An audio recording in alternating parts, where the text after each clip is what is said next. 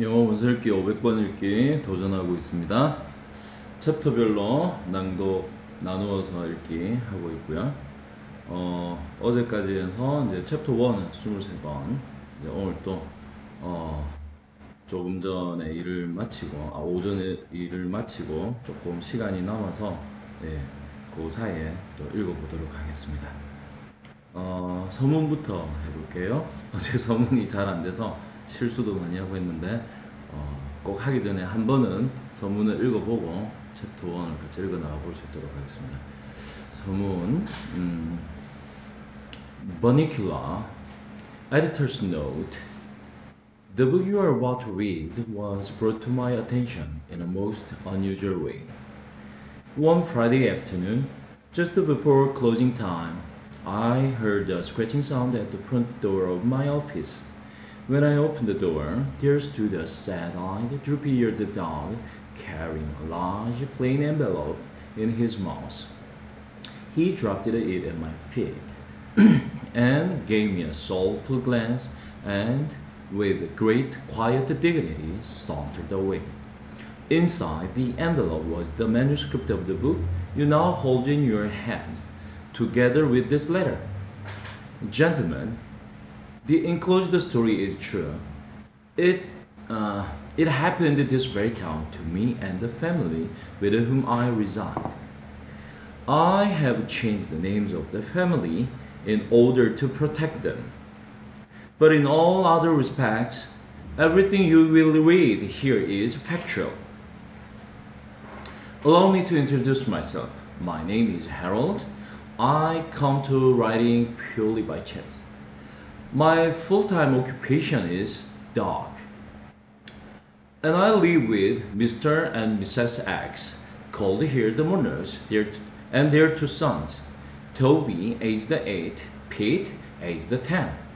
And also sharing our home is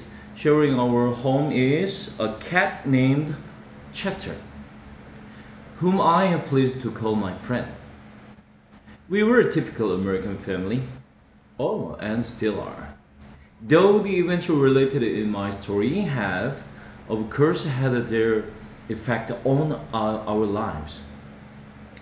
I hope you will find this tale of sufficient interest to yourself and your readers to warrant its publication. Sincerely, Harold X. 오, 어제보다 한길 났네요. 자, 기억에서 멀어지기 전에 자꾸 상기시켜줘야 되는 것 같습니다. 그렇게 해야 내 몸에 딱 달라붙겠죠. 그럼 제가 이제 이걸 응용해서 여러 가지 표현들을 조금 더 유려하고 멋있게 할 수 있을 것 같습니다. 자, 이제 챕터 1 들어가 보도록 하겠습니다. Chapter 1, The Arrival. I shall never forget the first time I laid these now tired old eyes on our visitor. I had been left home by the family with the admonition to take care of the house until they returned. That's something they always say to me when they go out. Take care of the house, Harold. You are the watchdog. I think it's their way of making up for not taking me with them. As if I wanted to go anyway. You can't lie down at the movies and still see the screen. And people think you are being impolite if you fall asleep and start to snore, or scratch yourself in public. No, thank you.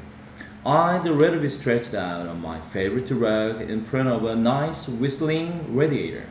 But I digress. I was talking about that first night. Well, it was cold, the rain was pelting the windows, the wind was howling, and it felt pretty good to be indoors.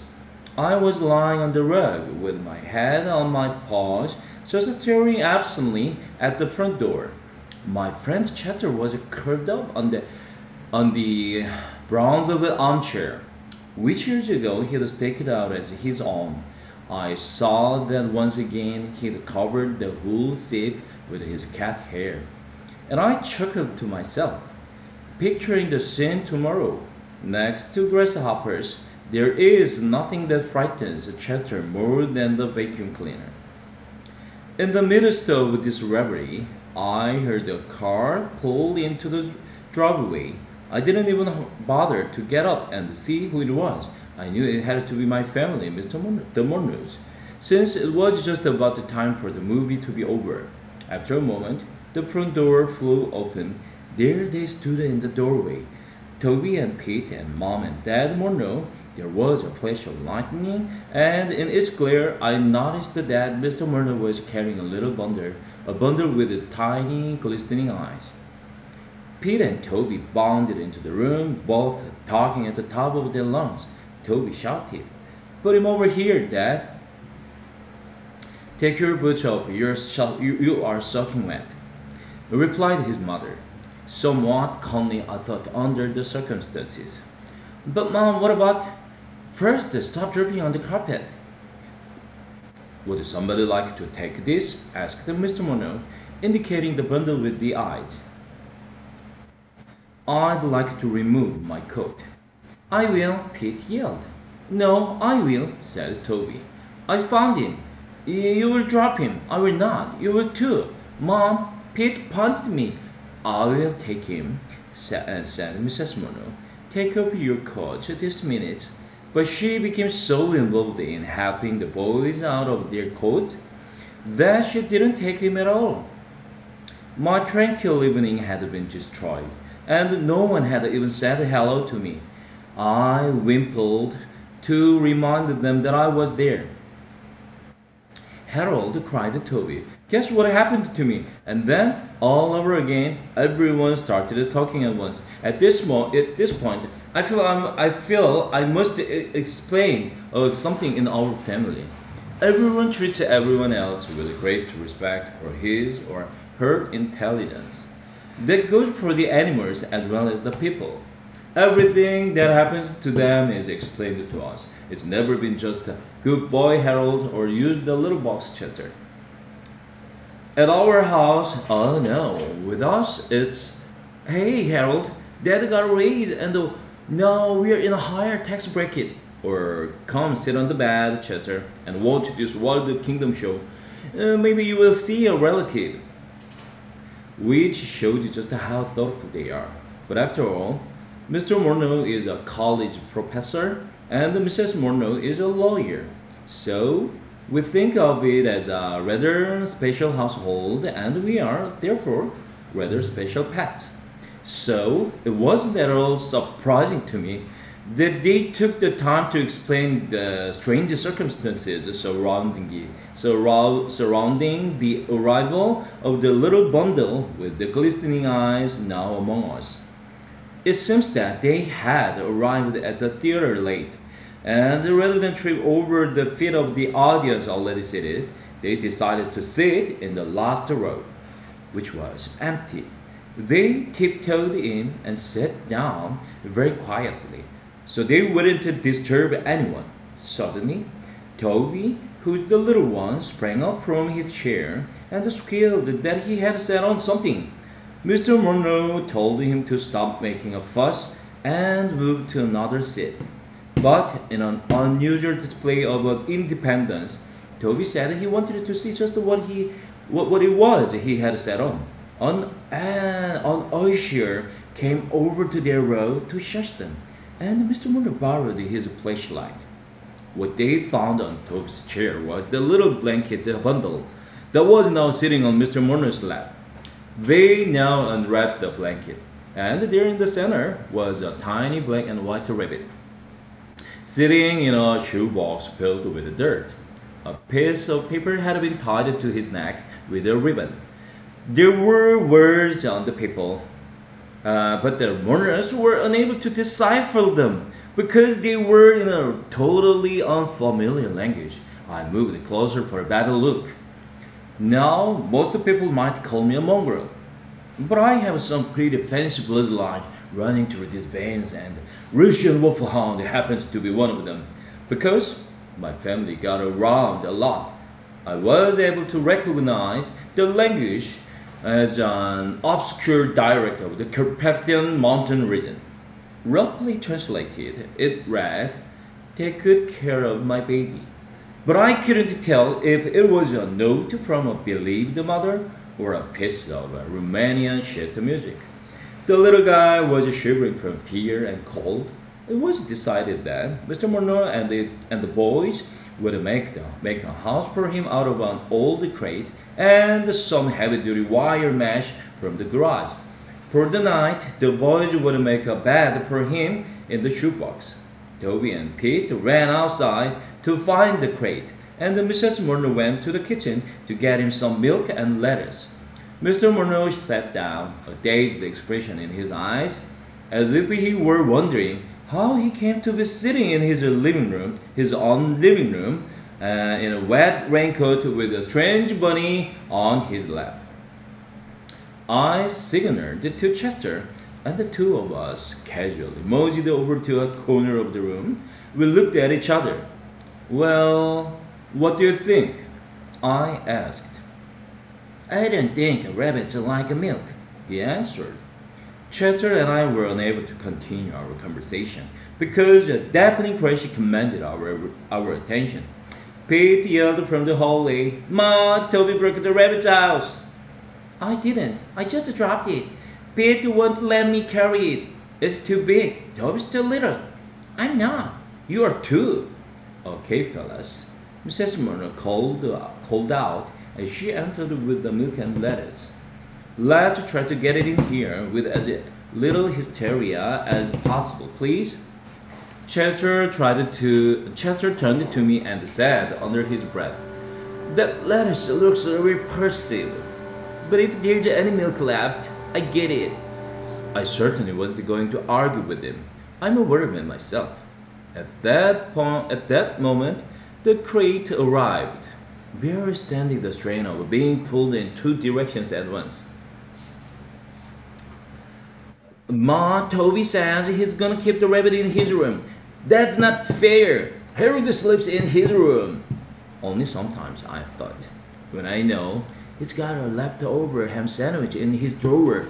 Toby's a nice kid, don't get me wrong, but it doesn't hurt that he shared his stash with me. It was, after all, at one of those late-night parties in Toby's room that I first developed my taste for chocolate cake, and Toby, noting my preference, has kept me in chocolate cake ever since. Pete, on the other hand, doesn't believe in sharing, and the only time I tried to sleep on his bed, he rolled over on me and pinned me by my ears so that I couldn't move for the rest of the night. I had a cricket in my neck for days. "But he's mine," Toby said. "I found him." "You sat on him. You mean?" "I found him, and he's sleeping in my room." "You can keep smelly old Harold in your room, and Chester too, if you want to. But I'm gonna keep the rabbit in mine." Smelly old Harold? I would have bitten his ankle. But I knew he hadn't changed his socks for a week. Smelly indeed. Mr. Monroe spoke up. "I think the best place for the rabbit is right here in the living room on that table by the window. It's light there, and he will get lots of fresh air." "Peter's taller than I am," Toby cried. "He will be able to see the rabbit better." "Too bad, Skirt." "Okay," said Mrs. Monroe through clenched teeth. "Let's put him to bed and make him comfortable, and then we can all get some sleep." "Why?" Peter asked. "I don't want to go to sleep." Mrs. Monroe smiled a little too sweetly at Pete. "Look, Ma," said Toby. "He's not drinking his milk." Chester nudged me in the ribs. "Didn't I tell you?" he asked. "Excuse me while I make myself available." "Hey," said Toby, "we could name him." "Can that wait until tomorrow?" asked Mr. Monroe. The boys shouted in unison. "No, he has to have a name right now." I have to say, I agreed with them. It took them 3 days to name me, and those were the 3 most anxious days of my life. I couldn't sleep at all, worrying that they were really gonna call me Fluffy, as Mrs. Monroe had suggested. "Well, all right," sighed Mrs. Monroe. "What about, saying Bonbon?" Uh-oh, there she goes again, I thought. Where did she get them? Yuck, we all said. "Well then, how about Fluffy?" she offered hopefully. Pete looked at his mother and smiled. You never give up, do you, Ma? Meanwhile, Cheddar, who had also been named Fluffy for a short time, was rubbing against Mrs. Monroe's ankle and purring loudly. No, Chester, not now, she said, pushing him aside. He wants to help. He wants to help us name him, don't you, Chester? Toby asked as he scooped him up into his arms. Chester shot me a look. I could tell this was not what he had in mind. Come on, Harold, Toby called. You've got to help with the name tune. I joined the family and the serious thinking began. We all peered into the box. It was the first time I had really seen him. So this is a rabbit, I thought. He sort of looks like a Chester. Only he's got longer ears and a shorter tail and a motor in his nose. Well, said Pete, after a moment, since we found him at the movies, why don't we call him Mr. Johnson? There was a moment of silence. Who's Mr. Johnson? Asked Toby. The guy who owns the movie theater? Pete answered. No one seemed to like the idea. How about Prince? Said Mr. Monroe. Dad, said Toby. Are you kidding? Well, I had a dog named Prince once, he replied lamely. Prince, I thought. That's a silly name for a dog. We found him at a Dracula movie. Let's call him Dracula, Toby said. That's a stupid name, said Pete. No, it's not, and anyway, I found him, so I should get to name him. Mom, you're not gonna let him name him, are you? That's favoritism, and I'll be traumatized if you do. So Mr. Monroe looked in wonder at Pete. Please, Mom, please, Dad, let's name him Dracula, cried Toby. Please, please, please. And with each please, he squeezed the Chester a little harder. Mrs. Monroe picked up the bowl of milk and moved toward the kitchen. Chester followed her every movement with his eyes, which now seemed to be popping out of his head.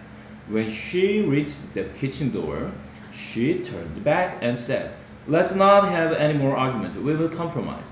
He's a bunny, and we found him at a Dracula movie, so we will call him Bunnicula. Bunnicula. That should make everybody happy, including me. What about me? Muttered Chester.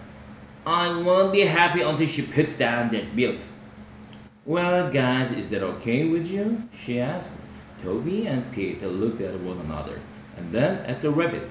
A smile grew on Toby's face. Yeah, Ma, I think the name is just right.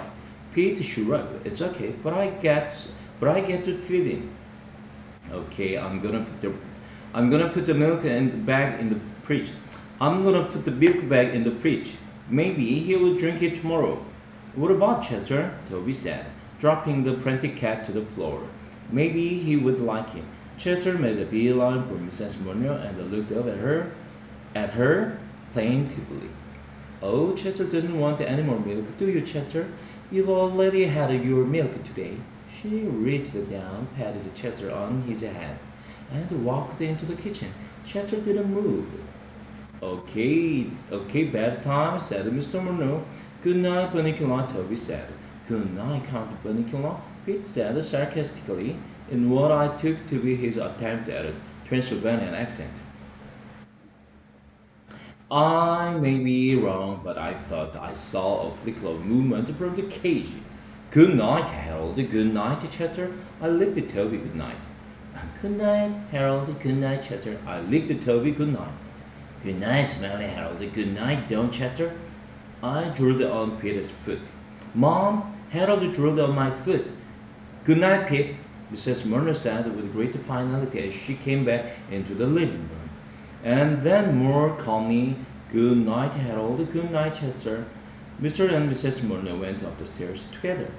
You know, dear, Mr. Monroe said, that was very clever. But Nicola, I could never have thought of a name like that.